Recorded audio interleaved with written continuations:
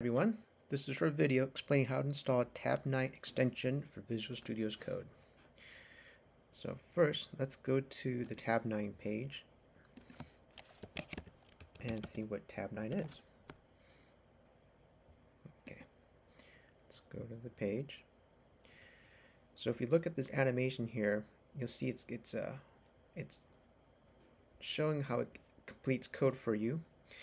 And what it does is it uses an AI model to actually suggest what the code should be as you type.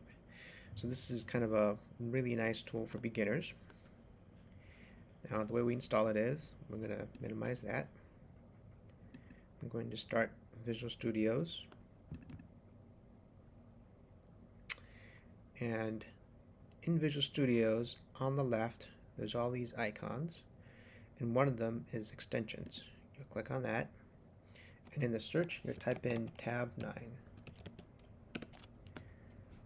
And here we'll see tabnine autocomplete AI. You want to click on this first one, which is version 3.1. Okay, and now it's installing. You'll see the progress, and it's installed.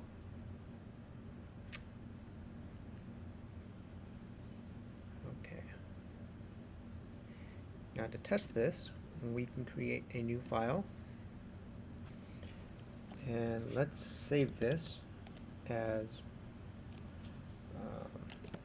hello.js.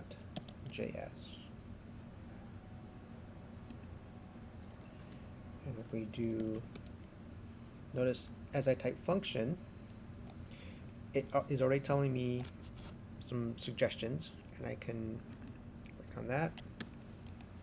I can do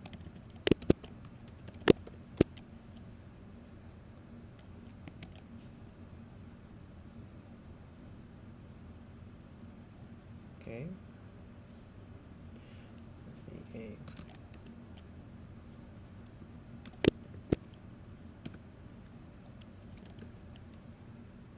and notice as I type, it gives me suggestions. So it looks like it's working. That's it. Thank you.